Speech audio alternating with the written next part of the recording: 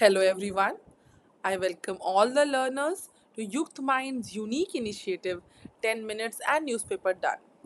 This is 11th July the Hindu discussion and most of the articles are analytical in nature. So it will benefit both the mains and prelims candidates. You can download the PDF of the gist from our Telegram channel or website Daily Current Affairs tab. So let us give you the most productive 10 minutes of the day.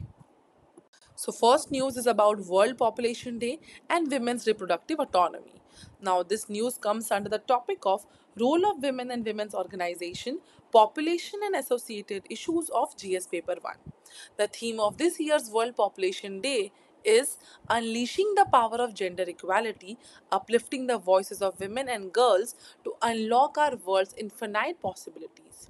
On World Population Day, which is July 11, India deserves to be commended for its family planning initiatives, but despite many challenges, the aim is to provide an increasingly comprehensive package of reproductive health services like short and long acting reversible contraceptives, permanent methods, etc., to every potential beneficiary.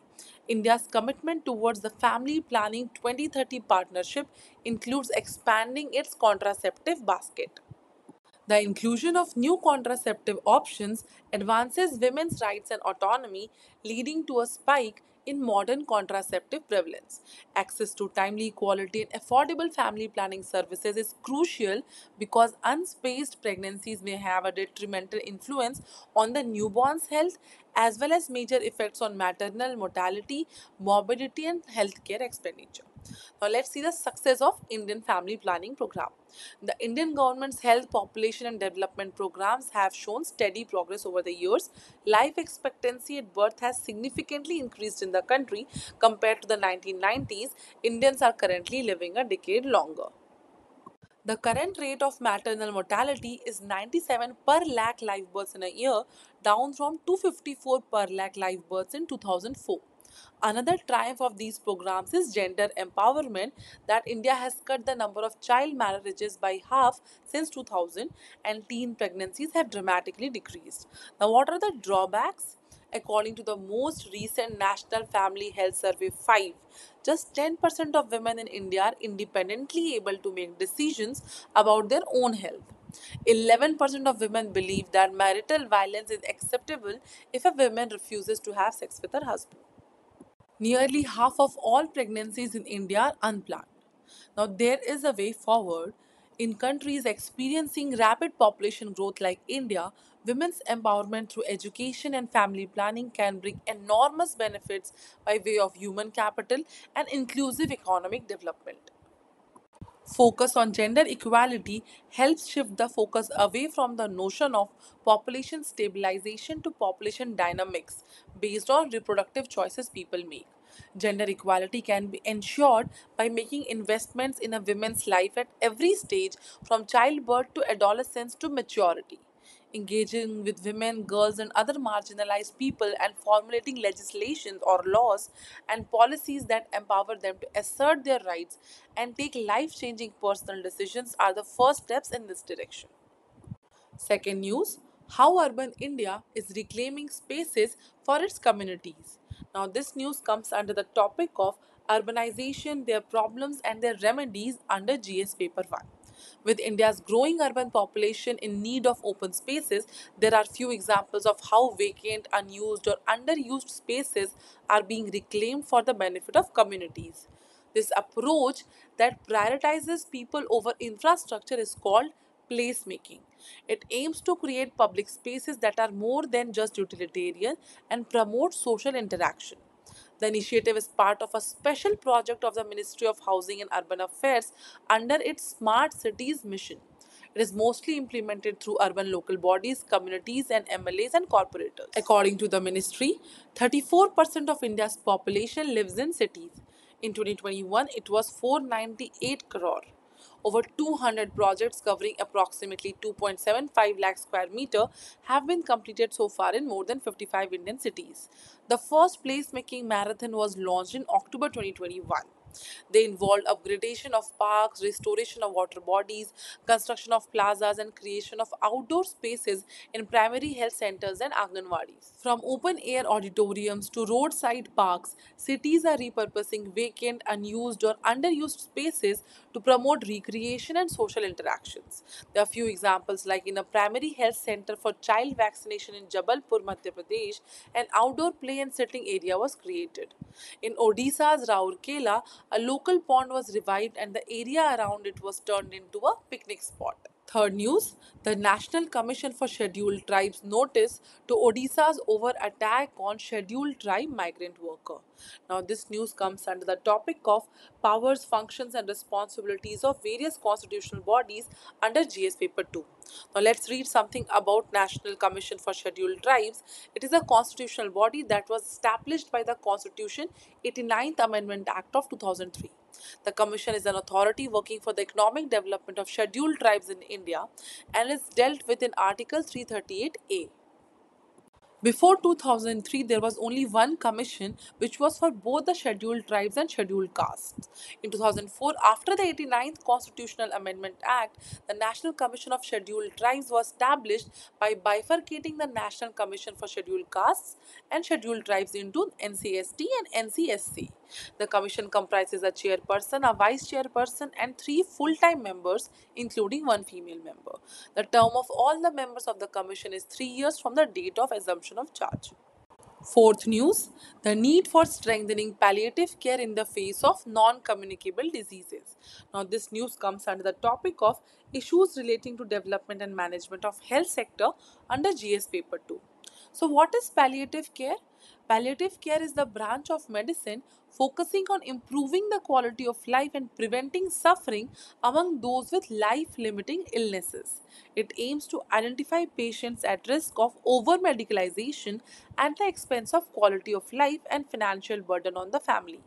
It is often misinterpreted as end of life care. However, palliative care aims to improve the quality of life by addressing the physical, psychological, spiritual, and social domains of the health of people suffering from life limiting diseases like heart failure, kidney failure, certain neurological diseases, cancers, etc. So, who all need palliative care? Palliative care in India has largely been available at tertiary healthcare facilities, that too in urban areas. So, due to its skewed availability of services, it is accessible to only 1 to 2% of the estimated 7 to 10 million people who require it in the country. 55 million people in India are pushed below the poverty line every year due to health related expenditures and over medicalization. The National Program for Prevention and Control of Cancer, Diabetes, Cardiovascular Diseases and Stroke is now the National Program for Prevention and Control of Non-Communicable Diseases, that is NPNCD, includes chronic diseases whose treatment contributes the most to health-related expenses. But there are several gaps in the guidelines. As per the Global Atlas of Palliative Care in 2020, the need for palliative care was higher for non-cancer illnesses, but the guidelines in India mostly focus on the cancer. There is lack of dedicated budget which has prevented the implementation of such programs, and also the medical officers at primary health centers are not aware of such programs. Despite various government programs with palliative care provisions, access remains abysmal. NGOs like Karunashray and Can Support are trying to fill the gap, but they have limitations on how much they can spend. The guidelines have also skipped an opportunity to bring focus on children suffering from chronic diseases like cancer, birth defects, neurological conditions, etc. So, pediatric palliative care has been a neglected branch. So let's talk about the way forward. The World Health Organization recommends the use of morphine consumption per capita to assess morphine access for palliative care services, which will help us to compare the progress of palliative care services in India and other countries. The 67th World Health Assembly in 2014 called for palliative care to be integrated into health systems at all levels. A three-tier health system, multiple national health programs and schemes, and Ayushman Bharat health insurance scheme are all positive steps taken towards universal health coverage. Fifth news is continuing with the same topic, that is health sector under GS paper 2. A recently published study in the Lancet Global Health reiterated the promise of using wastewater for public health surveillance. This strategy played a role in confirming India's victory over polio virus. So what is wastewater surveillance? It is for known or new health threats, offers many benefits for enhancing public health efforts. It is a cost effective approach that does not rely on invasive samples from individuals with clinical symptoms. According to a recent report by Niti Aayog, the system grapples with issues like uneven coverage and siloed disease specific efforts. Incorporating wastewater surveillance will not just fix these issues, but it could help reduce the reliance on any one source of data. This data could be compiled together with other sources of health data to provide real time insights into community level disease patterns, sometimes earlier than clinical data. So, this could strengthen the capacity to detect diseases at an early stage, including in areas where access to healthcare facilities and diagnostic testing might be limited. The Ayushman Bharat Digital Mission, which aims to create a seamless online platform for healthcare services, offers an opportunity for the integration of wastewater surveillance. So let's look at the way forward. Through strategic collaborations and proactive leadership, India can lead the way in integrated public health surveillance, offering a model that is alert, predictive, responsive, and robust. This can be a key element in building a robust global health infrastructure capable of rapidly responding to public health threats. Sixth news, China protests Dalai Lama meeting US official Uzra Zeya in New Delhi and calls it interference in China's internal affairs. Now, this news comes under the topic of effect of policies and politics of developed and developing countries on India's interests in GS paper 2. Xizang is the Chinese name for Tibet, and you should remember it for the prelims information. Xizang affairs are purely internal affairs of China, and no external forces have the right to interfere. China firmly opposes any form of contact between foreign officials and the Tibetan independence forces. Seventh news is about the Global South, and it comes under the topic of global groupings and agreements involving India under GS paper 2. So why are we talking about the Global South? Because of the unwillingness of many leading countries in Africa, Asia and Latin America to stand with NATO over the war in Ukraine, which has brought to the fore once again the term Global South. So what is meant by Global South? It refers to various countries around the world that are sometimes described as developing, less developed, or underdeveloped. Most of this country, although not all, are in southern hemispheres, largely in Africa, Asia, and Latin America. In general, you can call them poorer, have higher levels of income inequality, and suffer lower life expectancy, harsher living conditions than countries in the global north, that is, richer nations that are located mostly in Northern America, Europe, with some additions in Oceania and elsewhere. So, what is the difference between the terms Global South and Third World? The term Global South appears to have been first used in 1969 by political activist Karl Oglesby. But it was only after the 1991 breakup of the Soviet Union, which marked the end of the so called Second World, that the term the Global South gained momentum. Until then, the more common term for developing nations, countries that had yet to industrialize fully, was Third World. The term First World referred to the advanced capitalist nation, the Second World to the socialist nation led by the Soviet Union, and the Third World to developing nations, many at the time still under the colonial yoke. Third World became a synonym for banana republics ruled by tin pot dictators. Thus, you can say that the Global South is successor of the Third World.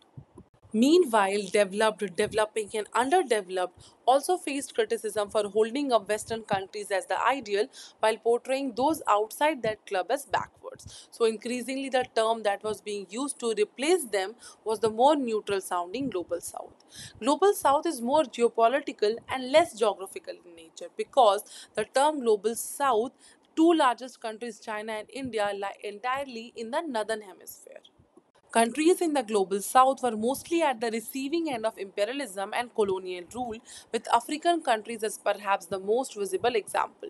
Given the imbalanced imperialist past relationship between many of the countries of the global south and global north, both during the age of colonial empire and the Cold War, it is little wonder that today many opt not to be aligned with any one great power. Since the turn of the 21st century, there is a shift in wealth as the World Bank refers to from the North Atlantic to Asia Pacific. By 2030, it is projected that three of the four largest economies will be from the global south, with the order being China, India, USA, and Indonesia.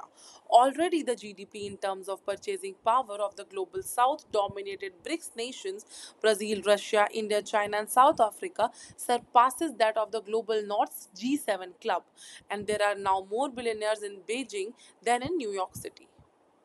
Countries in the global south are increasingly asserting themselves on the global scene, be it China's brokering of Iran and Saudi Arabia's rapprochement or Brazil's attempt to push a peace plan to end the war in Ukraine. 8th News. Union Minister for Chemicals and Fertilizers says a special package estimated at 3.7 lakh crore rupees for farmers have to be brought in as the use of fertilizers has become unbalanced in the country. He said the nitrogen, phosphorus and potassium ratio should have been 4 is to 2 is to 1. Instead, it is 8 is to 3 is to 1 in the country. The balance of the soil has been damaged and production has become saturated. Soil health, human health, animal health, and environmental health are connected with one another. Overuse of fertilizers, according to study, resulted in 16% decrease in production in Punjab despite a 10% increase in the use of fertilizers. It is clear that balanced use of fertilizers is needed for steady production, food security, and for helping farmers' income too. Our attempt is to end import dependence on urea by 2025 and replace it with nano urea and other alternative forms of urea. Awareness has to be built among farmers about nano urea, that it does not harm soil health. A 500 ml bottle of nano urea will replace one bag of 45 kilograms of urea, and it will reduce the transportation costs as well. Thank you for watching. Let us know your feedback in the comments, and if you find the video beneficial, please subscribe to our channel and keep visiting our website, Telegram, Instagram and Twitter.